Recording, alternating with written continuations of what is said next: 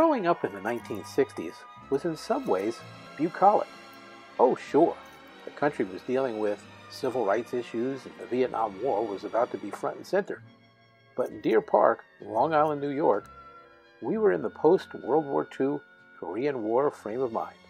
For the most part, the men went to work and the women, well, they took care of everything else.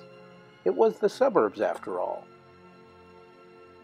We knew our neighbors well, the Breens, the Duprinos, the Lawlers, the Martinos. The Catanzarides didn't stay long, and a series of folks came and went from that one house on the cul-de-sac. Everyone else was in it for the long haul. Life was good.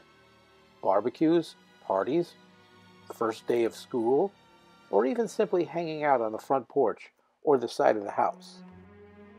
Did I say parties? Seemed there were a lot of them.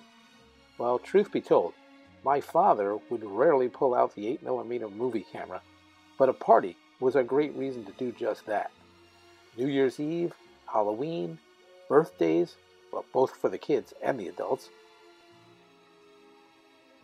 While he wasn't the best cameraman, I'm sure glad that he had captured what he did.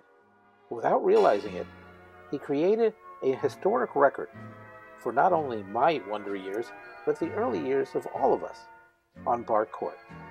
Me, my brother, Mark, and our neighbors, Karen, Susan, Allison, Robin, Danny, Nancy, Tommy, Richard, Robert, Martin, and Virginia. And those were just the kids.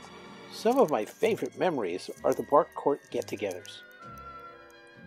Nancy Duprino and I would often canvass door to door to get the adults to make a get-together happen. When our lobbying efforts were successful, I can remember Uncle Frank, as he was affectionately known, starting a barbecue with breakfast and ending it with a few nightcaps well after sundown. This barbecue was most likely one of the first, maybe even the first, judging by the age of both the kids and the adults and the lack of landscaping.